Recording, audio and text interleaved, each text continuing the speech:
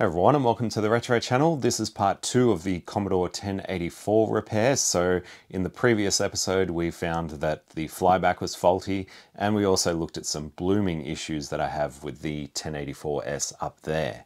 So today we're going to replace the flyback in this faulty 1084 and see if it suffers from those same blooming issues. So if you haven't seen the previous episode, definitely check that out first before watching this one. Let's do it. So this is our replacement flyback here. As I mentioned, it comes from HR Demon, and I ordered this off Wagner, Australia. So it only took a few days to arrive, and it cost about $70 Australian. So we're going to get this installed and yeah, see what it does. Now, the way I determined which flyback to order was simply by looking up this part number on the original flyback here. So there are a few that are labeled AT2079, but this number down here, 30102, was the actual number that I searched for on HR Demon's website, and that led me to their replacement version, which is a HR7506.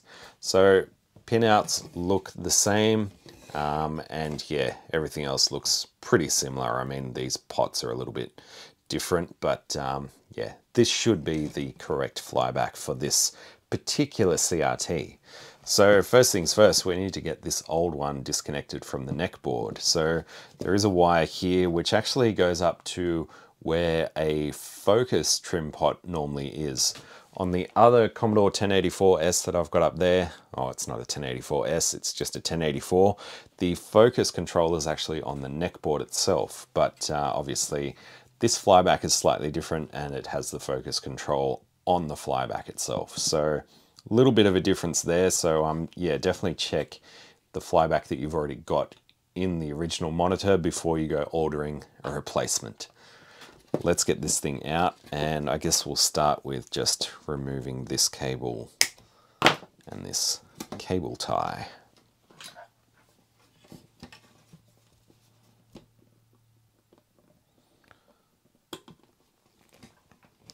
One down, one to go. So to get this part out of the neck connector, we need to pop off this little plastic cover here. So it is just kind of clipped around this part here. So there is a clip there and a clip there, which looks to have already been slightly damaged. So maybe this has already been done before. Let's just see if we can get this off without breaking it any further. Some of these plastics will go fairly brittle over time from the excess heat that builds up. So that seems to have come off in one piece. Now the lead here is actually soldered in. I've had other flybacks where the lead is just sort of pressure fits in there, so it's not actually soldered to anything, but this one's been soldered, and there is a little bit of what looks like burn mark here. So I think somebody has been in here and has been at this before. Let's just see if we can get this out without melting any of the plastic around it.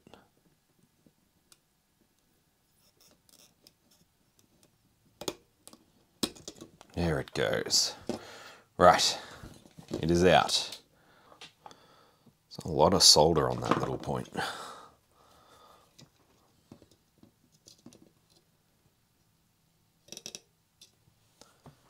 All right, there we go.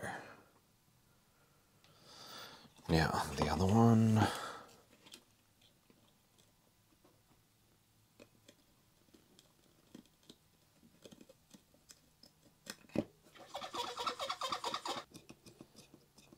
So this lead should go back through here. And then this lead goes back in through here.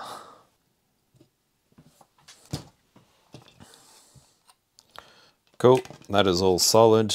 We can reinstall the little cap wherever I put it.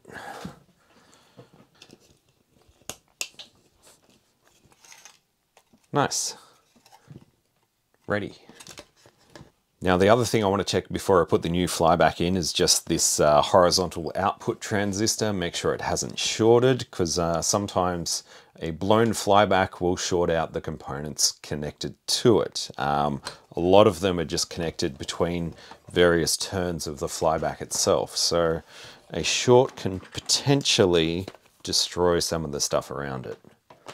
And usually the horizontal output transistor is the first suspect. So let's just stick the multimeter in diode mode. All right, so looking between base and emitter, that looks to be open, and base and collector looks like it's short. Let's just switch these around.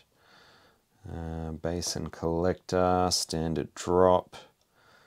And again, base and emitter look to be a short, but that may not be the full story. Let's just switch over to resistance. It's 5.6 ohms resistance between base and emitter.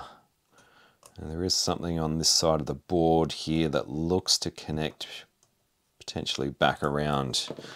Let's just see what that is. Ah, right.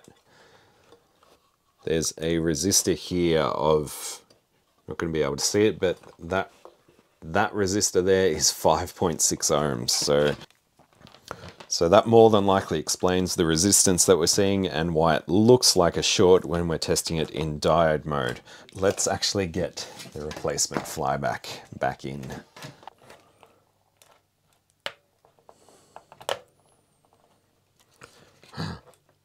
Alright, that was frustrating, but it is finally in. The pins just all had the slightest little bend to them, and that just stopped everything from lining up perfectly.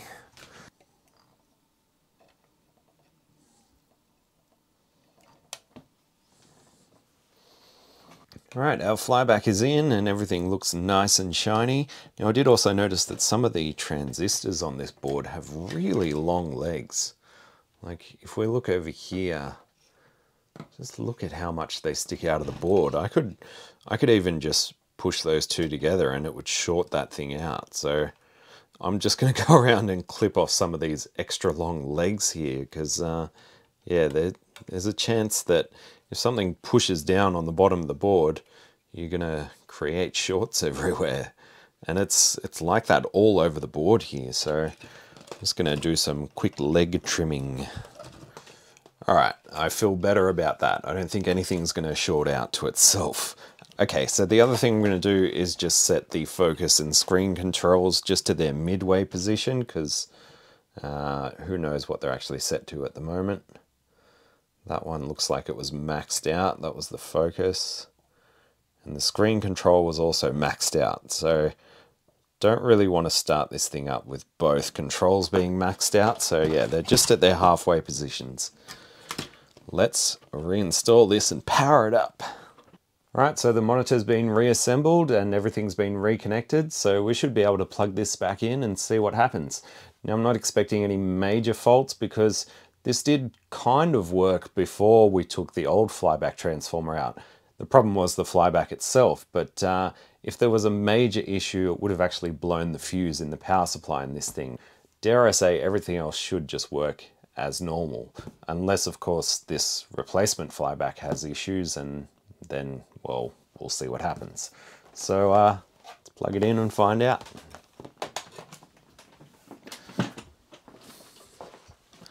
Power on. Ooh, I heard a nice snap, crackle and pop from the high voltage. So that's a good sign. And whoa, that is turned up way too high. Let's power that back off for a second. I'm going to turn the screen voltage down, which is the little pot on the back of the flyback transformer. Right, power this back on.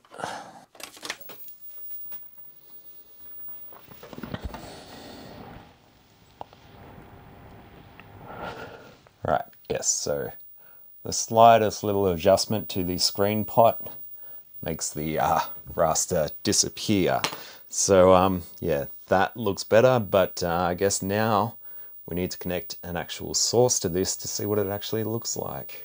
And yeah, just a slightest adjustment to that little screen pot, just turning it down a little bit, gets rid of all those retrace lines, because if you can see those, then it means your flyback screen voltage is set way too high. I'm just going to check the B+ voltage. That is one of the things that tripped me up with the Commodore 1084S-P monitor up there. After I replaced the flyback in that one, the B+ voltage was really low and it was causing all kinds of weird issues. So I think after replacing a flyback, it's probably a good idea to check the B+ voltage. And that is laid out in the service manual itself. So according to the service manual, it says with the unit off, set the volume control, contrast and brightness to minimum. So let's do that. Preset R114 to mechanical center and connect a voltmeter across C494. Adjust R114 for a reading of 125 volts on the meter. Now I know R114 is on the power supply board. That's going to be a little bit tricky to see at the moment, but it is this little trim pot just here. C494 is buried in there. There might be a better way or a better spot to check this at. So yeah, C494 is that capacitor just in there, that big black one. Not the easiest thing to hook a voltmeter up to, but there is R494, which is a 68K resistor in parallel to it, and that is right next to that capacitor. Still not the easiest thing to hook onto, but easier than trying to get to the underside of that capacitor. Now the other side is just connected to ground, so we can just clip one end to ground. That's quite easy. Alright, so I've just clipped on a lead to this metal ground plate here. This is definitely a safe ground. It's the same as the ground around the CRT. And the other lead is clipped onto one side of resistor R494. So if we power this thing on, we should see 125 volts. But if not, we can adjust this guy over here on the power supply, just with a ceramic or plastic tool preferably, and make it to 125 volts. Let's power this back up. All right, we're seeing 125.4. Let's just give it the slightest turn, see how much of a difference it actually makes. Oh, we're going up.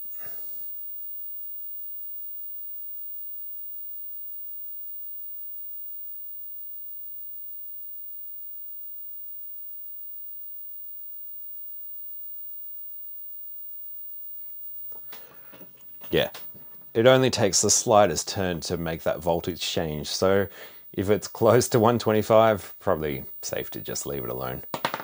All right, now we'll hook up a source and see what this thing looks like. All right, so once again, I've just locked the exposure on the camera, and at the moment, it looks pretty good. Everything I just set to its midway position, and yeah, the screen looks pretty nice. Now let's see what effects the contrast and brightness have. Okay, so maxing out the contrast, it does still bloom a little bit. And maxing out the brightness also contributes to that, but yeah, it's not as bad as the other one, which definitely blooms a lot more. Maybe not quite as good as the 1084 I've got with its original flyback, but certainly doesn't seem as bad as my 1084S-P replacement flyback. And yeah, swapping through screens in the test suite, I can see that it does sort of shrink in a little bit as we change through the screens, but still not too bad. Color's up a bit high though. Let's look at the white square. Yeah, it does sort of stretch out towards the bottom, but again, nowhere near the extent of the other one that I have. Yeah, it's decent, and I haven't adjusted the focus yet, so probably should do that as well. In fact, let's do that now. Oh, before we adjust the focus, I should adjust the screen pot just to its ideal position, which it may already be in. So there is a bit of a debate about the best way to adjust the screen pot, but I usually have an input signal coming in that has a black background and the contrast and brightness set to their mid position. And I'll pretty much bring up the screen pot to where I can see the black background gets slightly dark gray, and then just bring it slightly back down. Ooh, it's very sensitive.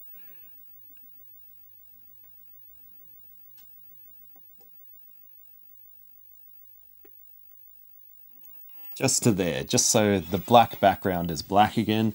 Obviously turning up the brightness, that's the contrast, turning up the brightness will reveal grey in that black background, but yeah, having it set midway results in a pretty natural looking image.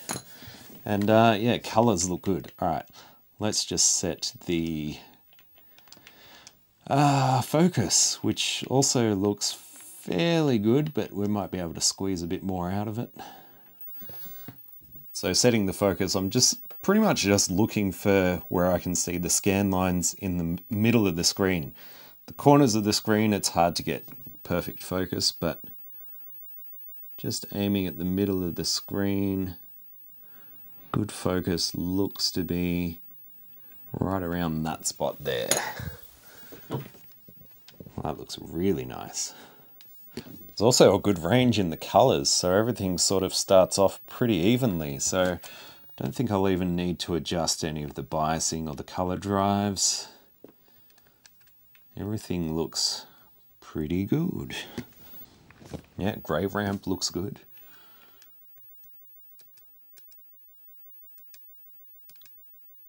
Color purity looks good, I'm not seeing any issues there. Just bring the overscan out a little bit. Thankfully, there's simple controls on the back for this. No hidden service menus or anything.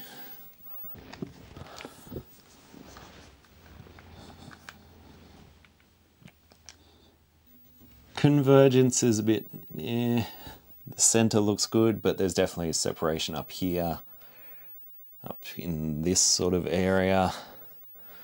This corner looks good, that corner looks good.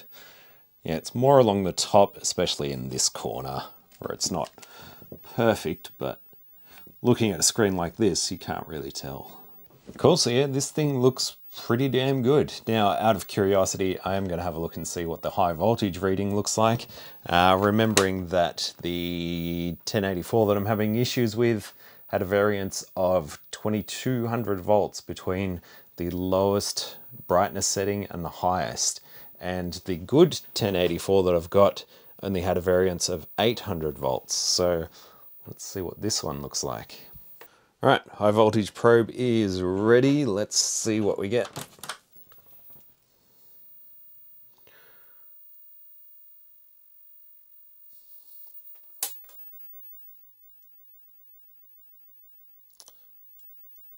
So about 25 kilovolts, which is pretty average at average brightness.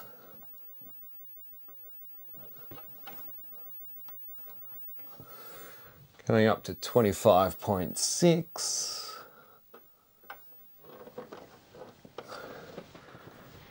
And dropping to 23.9. So between 25.6 and 23.9. Math. So a difference of about 16 or 1700 volts from full brightness to complete black on this flyback. It's not terrible. It's obviously not as good as the other Commodore original flyback that I've got, but it's also not as bad as the replacement one that I've got in that other Commodore monitor. And it does show, even just from looking at the screen, I can see that there isn't as much blooming. There is still more than the original one, but yeah, nowhere near as bad as the one up there. So I'd be happy to run this one. I'm still certainly not happy with the level of blooming that I've got from that one up there. Okay, so it's been about a week and this thing is still running just fine, so I'm pretty satisfied that everything is working correctly.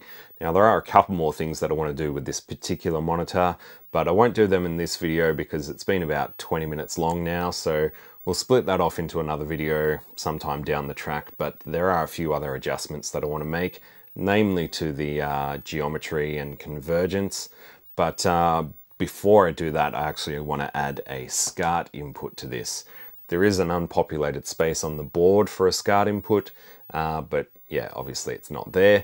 There is also an analog RGB input in the form of a DIN connector, but that's a bit of a pain in the ass to use compared to just a simple SCART socket. So I'll be adding one of those in a future video and we'll do some fine tuning with the convergence. At the moment it's just running through S-Video, just through a little DIN to 2 RCA connector. Looks something like this. So those are pretty easily found on like Amazon or AliExpress or whatever, and yeah, you can pick them up for a couple of bucks usually, but it does help for these older Commodore monitors that have 2 RCA inputs versus the more standard mini DIN S-Video input, because these obviously predate the S-Video standard. So pick one of those up if you've got a Commodore monitor that has the Lumichrome inputs and you want to use something with S-Video to go to them.